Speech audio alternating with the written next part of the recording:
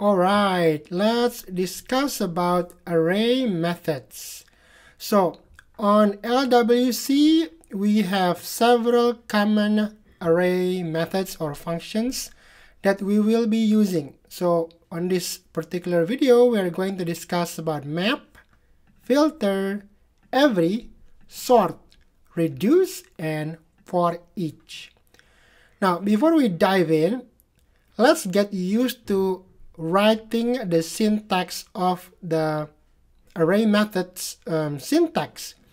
So please follow along. So we're going to write this 5 times. Okay, so the syntax is array dot method name, and then you use your brackets there. Okay, inside the brackets do function, and then you go brackets again, and then you use the curly brackets after the normal brackets like that, and you hit enter. Okay, so the function accepts 3 arguments, which is the current item, the index of the array, and the array itself. So this is how you do it. Now, before we move on, I want you to write this along with me. Let's do 5 times. So we have done 1, so 4 more times. Okay, so you're used to the syntax. Otherwise, it's kind of confusing when you just look this with your eyeballs and then you say, oh, what is the brackets? What is the curly brackets? How do you write that? It's confusing. Okay, so let's do it again. Array dot method name. Okay, and then you do your normal brackets, and then you do function inside that, you do normal bracket, and then you do curly bracket afterward like that, and you hit enter. So then your code runs here. You just write your code there, but the function accepts 3 arguments: the current item, index, and the array itself. I will explain what these are, but let's get used to writing this first. Okay, 3 more times. Array dot method name, do that, normal brackets, and inside it you do the function, normal brackets, and then curly brackets afterward, right? And then you do the code here, and this function accepts 3 parameters: the current item, the index of the array, and the array itself. 2 more times. So array dot method name, and then you do the normal brackets like so, and then you do function, and you do normal bracket, and then curly bracket, and your codes run in between here, right? And this accepts 3 arguments: current item, index, and the array itself. 1 more time, last time. Array dot method name, brackets, and then function, brackets, and then curly brackets, and then boom, three parameters: current item, index, array. Okay, so you're not confused, right? So that's how you do the syntax, and then you can write your code in between here. Okay, before I go and explain the first method, which is map, you have to finish this off. You have to. Okay, I don't want you to get overwhelmed when I start going through this, and then you don't even know how to read the whole thing. Okay, so let's clear this out. Do it your own now. Okay, do it now. You have to be doing it now. Say you're done, you have to pause it and do it, or even do it along with me when I was doing that. So now let's do the map. So for example, let's do just a random number. Okay, so let's declare a variable or an array. Let numbers equal, this is an array, just some random number, 2, 5, 7, 8, whatever, 9. Okay, so this is just a regular array, right? Now we want to transform this, or to map this into a whole different set of numbers. Say I want to times this with 2.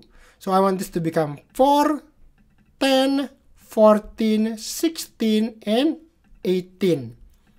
Okay, so now I'm going to map it. So let's do this. Let new numbers equals, okay, numbers dot map, okay, and then you do this, right, and then you do function, you do normal bracket, you do curly bracket, and you enter here. Now this function accepts 3 arguments: current item, index, and the array itself. So what is these 3 parameters or arguments? The current item is the items or the values of each of the array we are looping through or we are passing through. So the current item would be like 2, 5, 7, 8, 9, right? The index is the array index. So this one is 0 index, 1, 2, 3, 4. Okay? The array is this whole thing, is the array itself. We don't really use this a lot, but in case you need it for your code, you can have that and you can work on the array within whatever you're coding in here. So let's console.log this. If I say console.log, and let's use the string interpolation here. The current item is $current item. Okay, if I save that and I flip back to my code here and I refresh, boom. So current item is 2, 5, 7, 8, 9, right? So it's just passing whatever value is in the array. It's going to print that. Okay, is in index, and then index. The index of the array, which is 0, 1, 2, 3, 4. Okay, I'm going to save that and flip back here, boom. So current item is 2, is in index 0, index 1, index 2, index 3, index 4. What is this for? Well, you can use it for your code, whatever you want to code in between. So if you want to access the index of the second element, which is this, and this is the value is 5, which is the current item, the index is 1. You can do whatever you want here, okay? And from the array, $array, which is the whole thing here. Okay, I'm just going to show you how it passes values into this section of code there. Refresh from the array, the whole array.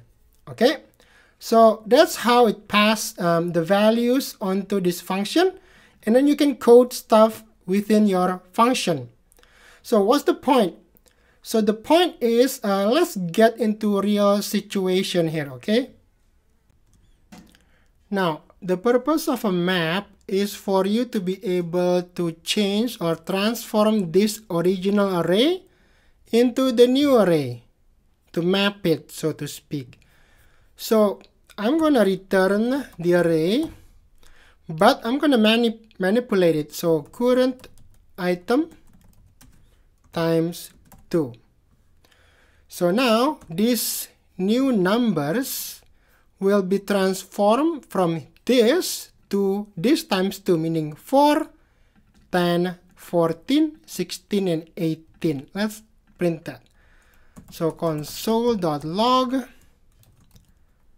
new numbers, okay, which is this one, right?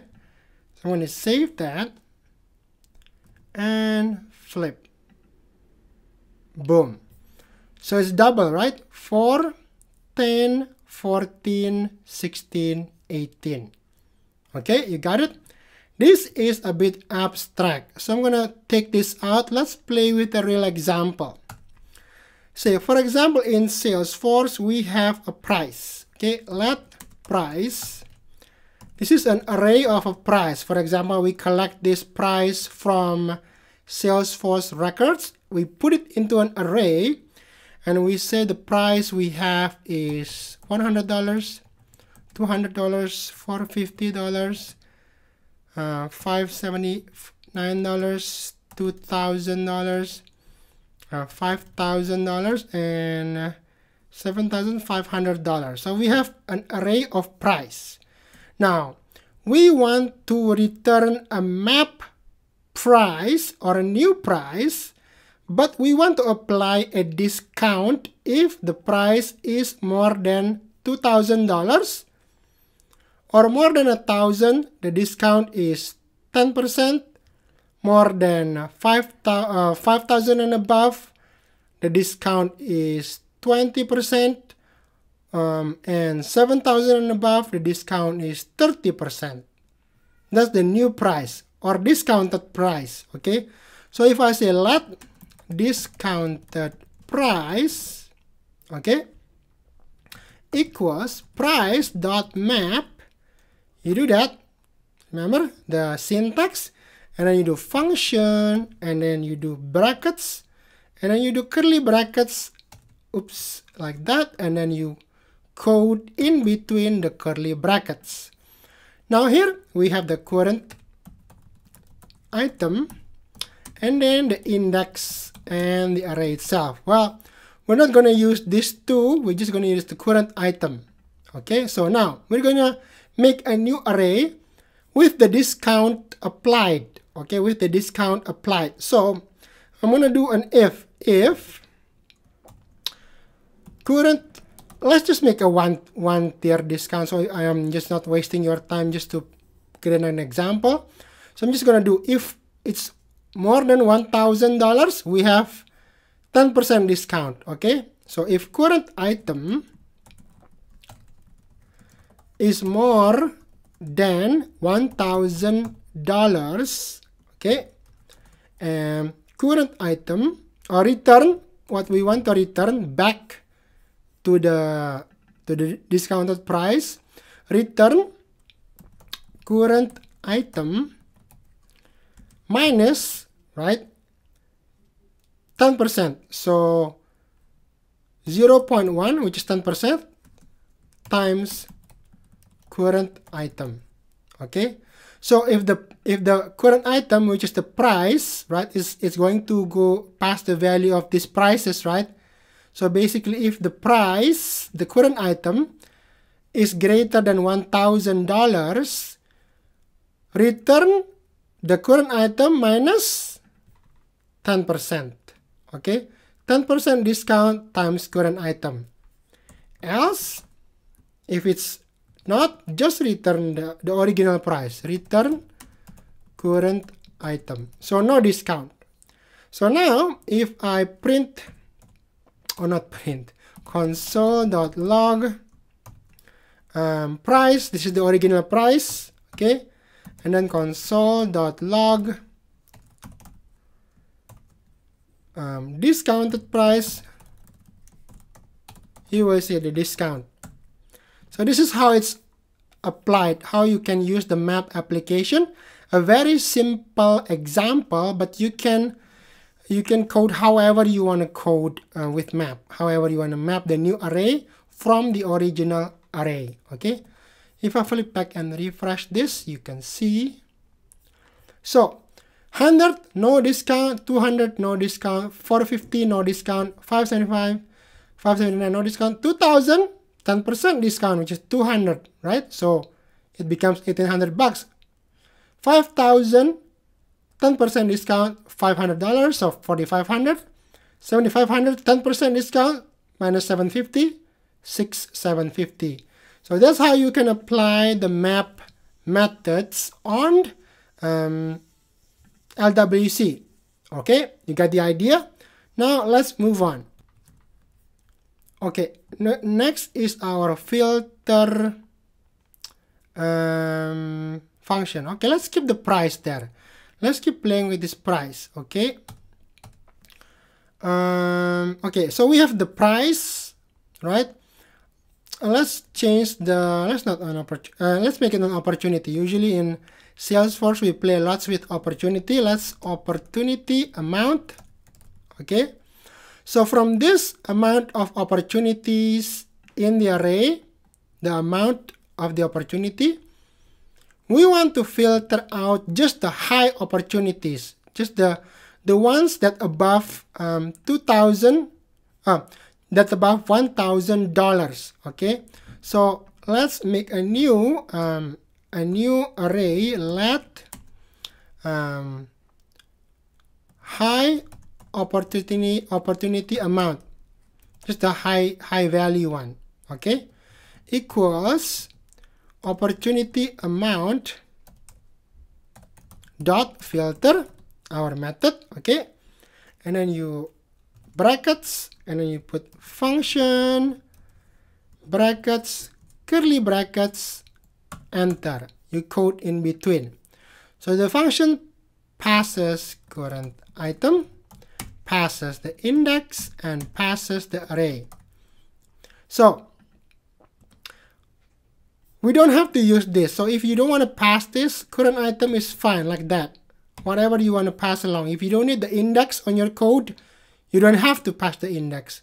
If you're not going to use the array, you don't have to pass the array. So I'm just going to use current item. Okay. So what do we want to do here? We want to filter out. We want just the high opportunity, the high amount ones. We don't care about the small ones. For example, I want to see just the high opportunity amount. Okay, so let's make return only if the current item is greater than 1,000. So you filter it return only if the value or the current item here is greater than 1,000. Then it will return 2,000, 5,000, and 7,500. So if I console.log interpolation here, high value opportunities today, whatever, right? Dollar current item.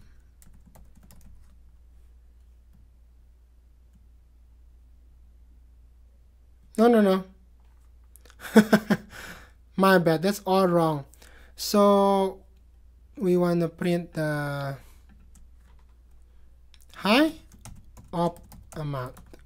That's an array. That's fine. We're just going to print the array out.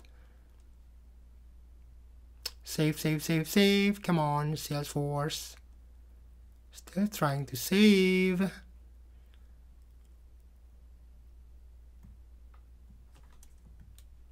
Hit that subscribe button and explore new trailhead grounds and learn to implement the most useful and popular apps on the Salesforce App Exchange.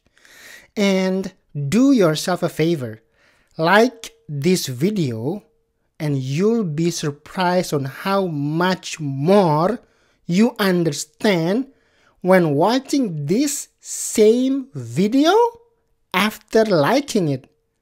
Don't take my word.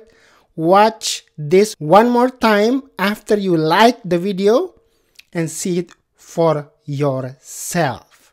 Bada bing, bada boom.